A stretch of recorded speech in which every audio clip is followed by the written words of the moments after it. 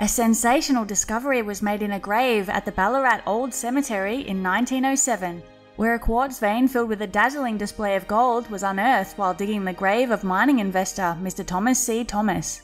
It was considered a remarkable coincidence that gold should be discovered in the final resting place of Mr. Thomas, who was one of the leading mining investors of Ballarat for many years, and he had taken a prominent part in developing the golden resources of the famous Egerton and Berringa districts.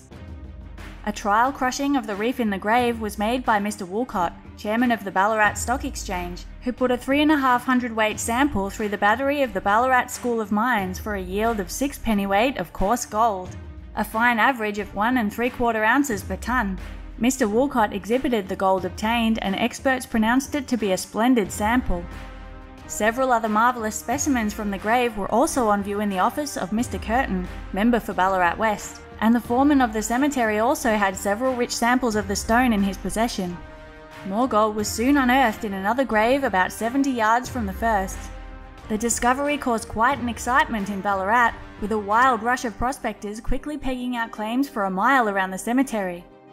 Old miners who had worked the alluvial ground in the district many decades earlier had always recommended that prospecting for quartz in the vicinity should be undertaken. Some small claims were worked for quartz reefs in the early days with excellent results, but expenses and water caused many to abandon their mines. Many of these old miners predicted that this new rush would no doubt meet with more water than gold.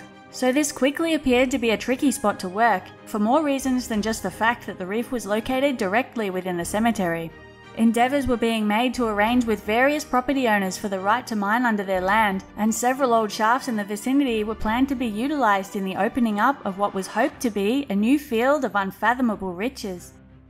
It was understood that miners could work up from beneath the cemetery up to 200 feet from the surface, but the cemetery trustees allowed a syndicate to explore within the cemetery itself. The mayor was watching this early development of this new field with great interest, as he had attempted to put together a prospecting association for the area a few years earlier, but there were not enough shares taken up by the public for the project to move ahead. Meetings were held to discuss the possibility of re-establishing this association in the hopes of a strong company being formed. It was decided that if mining was all undertaken by private enterprise, then that would be an excellent outcome. But if the leaseholders dropped or shepherded their claims, the mayor would call another meeting and they could decide upon a course of action to ensure that the land was properly prospected and worked for the prosperity of the town. This discovery had ignited a great deal of hope, with many excited at the prospect of the old glory of Ballarat being revived. With the permission of the cemetery trustees, a shaft was sunk to a depth of 25 feet by a local syndicate. 8 tons of stone was taken and crushed at the School of Mines. There must have been much suspense while waiting for the results of this crushing, which could determine the future course of this new and hopeful field. But to the surprise of many, this crushing yielded a return of only 2 pennyweights per tonne. The rich stone which had been uncovered in the graves appeared to have been a shockingly misleading representation of the field. A meeting was held to consider future operations of this syndicate, where it was unanimously expressed that the prospects did not warrant further expenditure. Operations ceased, and many thanks were given to the cemetery trustees for granting the opportunity to test the reef.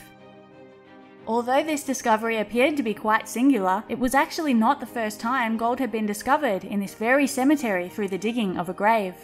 More than 2 decades earlier, rich gold-bearing stone was found during the sinking of the grave of the late Reverend Father Sheridan, who was killed by a fall from a horse in the Buninyong district while on his way to administer the sacraments of the church to a dying man.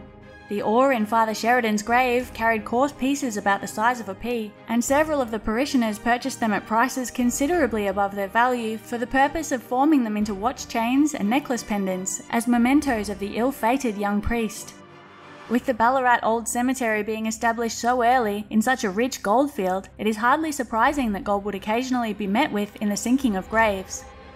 Visitors to Ballarat's Old Cemetery today can take an educational stroll through the beautifully maintained grounds and learn some of the area's fascinating history through a series of displays, walks, and memorials. Notable features of the cemetery include the Eureka Memorials, the beautifully restored 1890s rotunda, the Anzac Heritage Walking Trail, a Chinese section with funerary oven and altar, an indoor information centre with detailed displays, and a touchscreen computer for burial record searches. You can even take a guided ghost tour through the cemetery at night. Thanks for watching this video. If you'd like to see more like this one, let me know by hitting the like button. If you're interested in more of the rich and fascinating history of the Goldfields, be sure to subscribe and don't forget to turn on notifications.